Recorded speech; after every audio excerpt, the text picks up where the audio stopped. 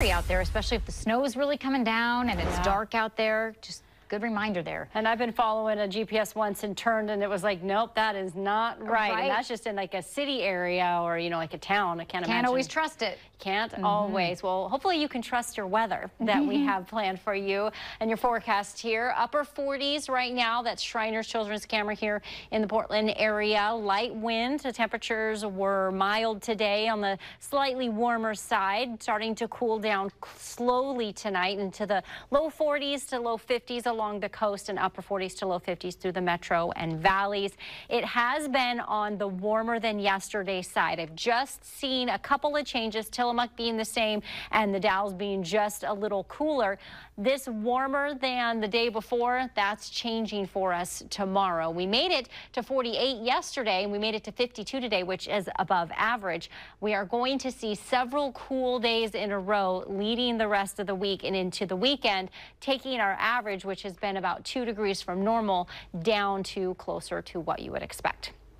The next couple days play out like this. Tonight, as you see here, not much cloud cover, if anything at all. A few showers here or there. A majority of the rain and anything that could be accumulated is to the south down toward Eugene. Here's tomorrow morning at 4 a.m. All of this clearing means that there's a chance for some valley fog. You do see a few clouds coming in and a few clouds there along the coast.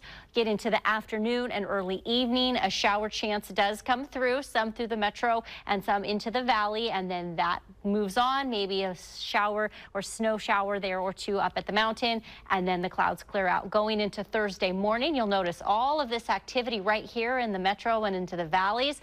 That's that chance for the fog to be coming in and then clear skies around. If you're traveling, here's what you have. The Columbia Gorge and the Coast Range will be good, bare roads. Not expecting anything there. The Cascades and the Blue Mountains may be icy and snowy in a spot or two, but mainly bare roads. And then, of course, if you're going I-5 to Cali or up to the north, clear freeway, good driving weather, meaning a majority of our driving conditions, other than that icy spot or two, we have nice for you for traveling. Over the next 3 days, just one little spot, that afternoon chance I showed you, maybe 1/100 of an inch of accumulation, and that's it. Everything else is dry all the way through Thanksgiving and headed toward the weekend.